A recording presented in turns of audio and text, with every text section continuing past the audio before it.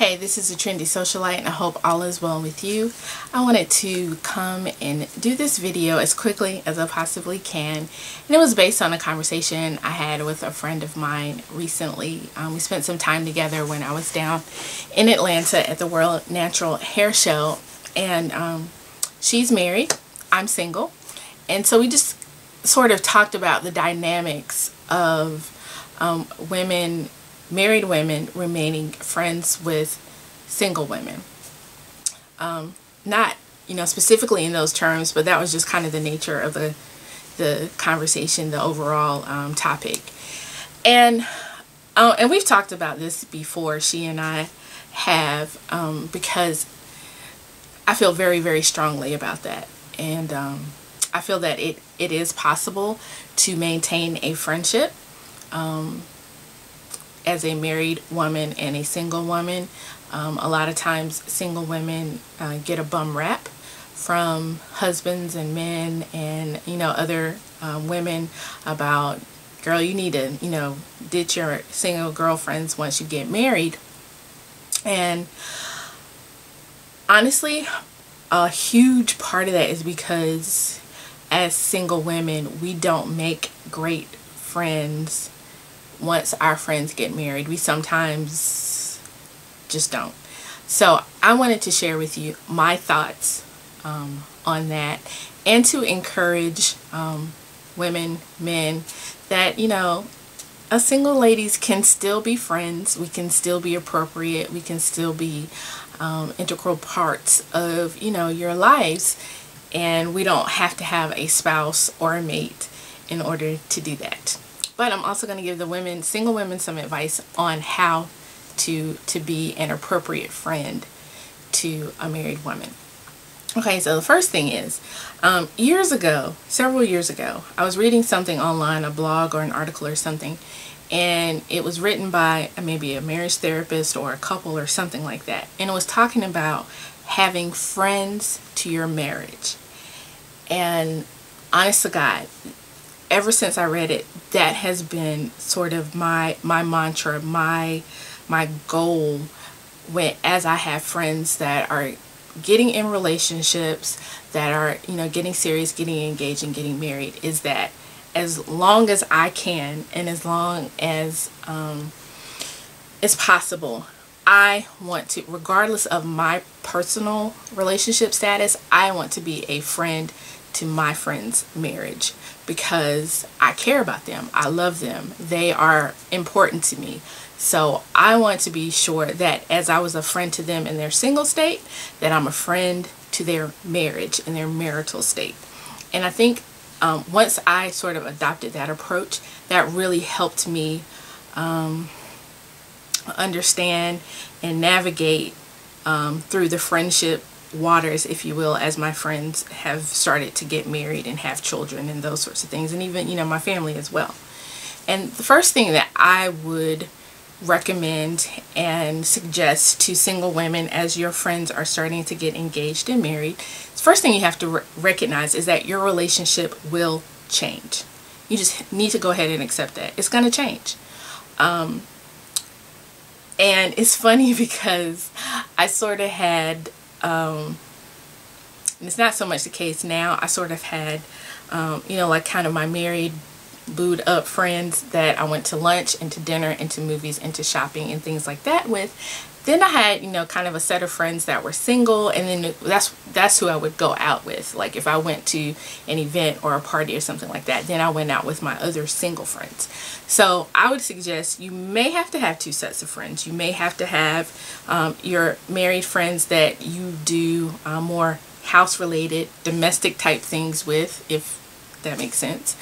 And then your single friends that you may go out with and do things of that nature with. So that's the first thing. You really have to understand that the dynamics and your relationship will change. But that's okay. That's a part of life.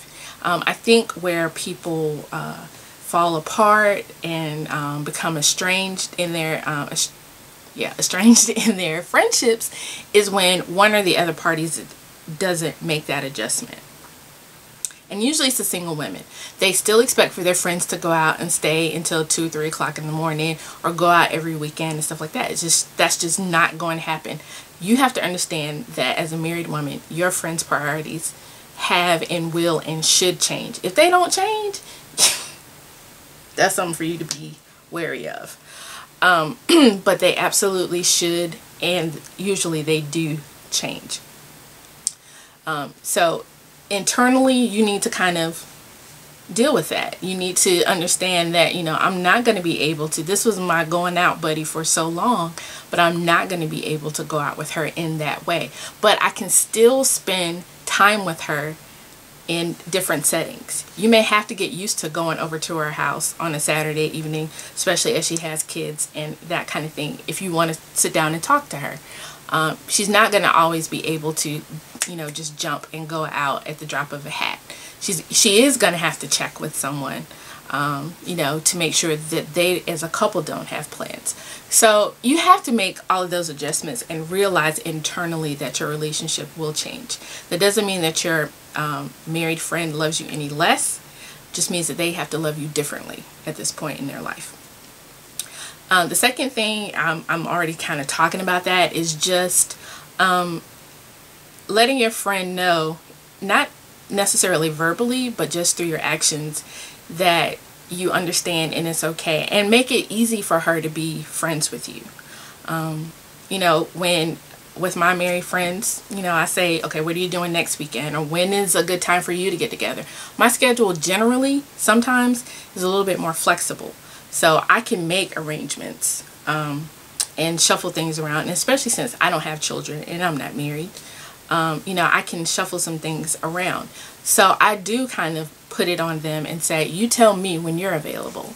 You know, like for my friend that lives in Atlanta, you know, I said, I'm coming, you know, this weekend. Are you available anytime? This is when I'm coming. This is when I'm leaving. Let me know, and we'll kind of work around it. And we were able to do that.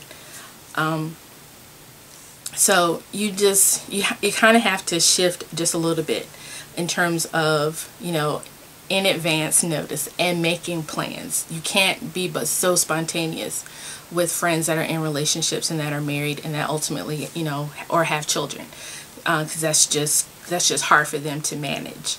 And so you put unnecessary strain when you expect for them to manage things like that. Also, you really have to check yourself and your insecurities and make sure that they don't lead to jealousy.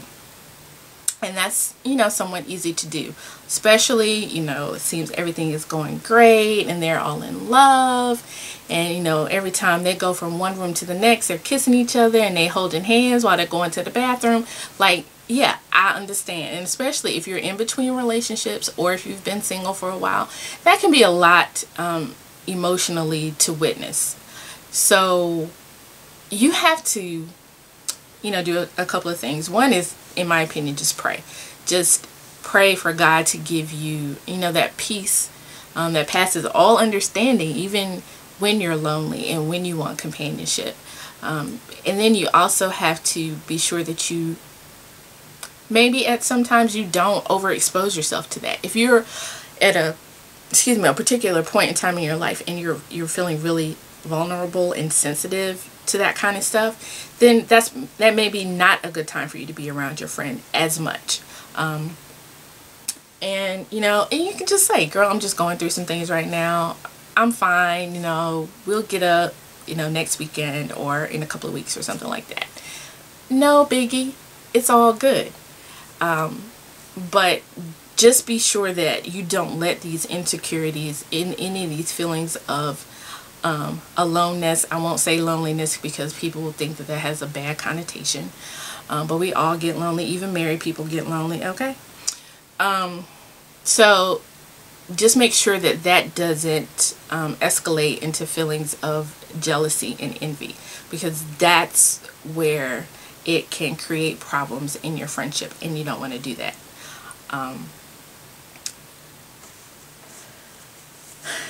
I'm not going to lie and say that there haven't been points in times where I haven't been jealous-y.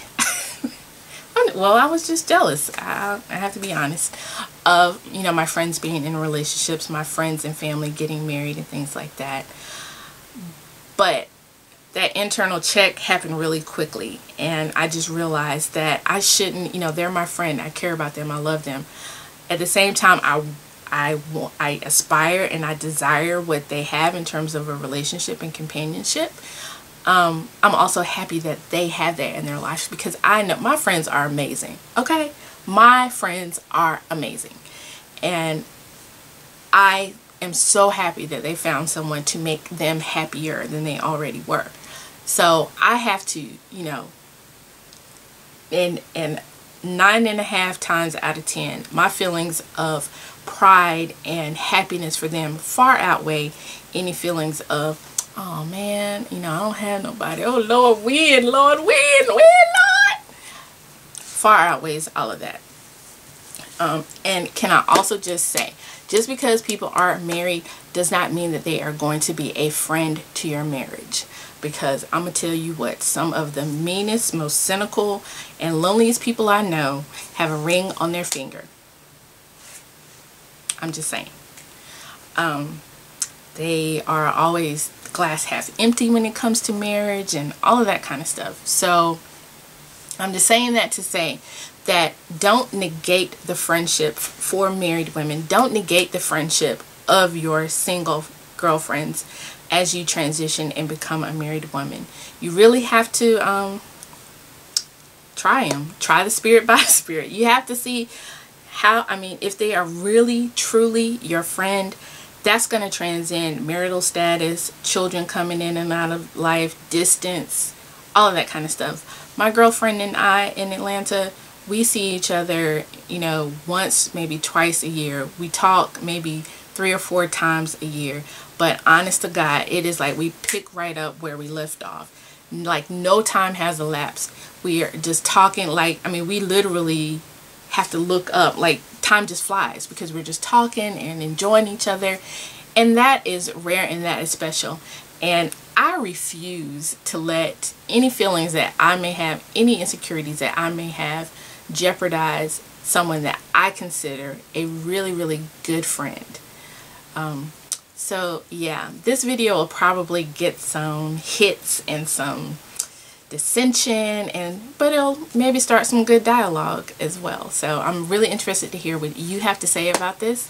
So feel free to leave your comments below. Take care and be blessed. Bye.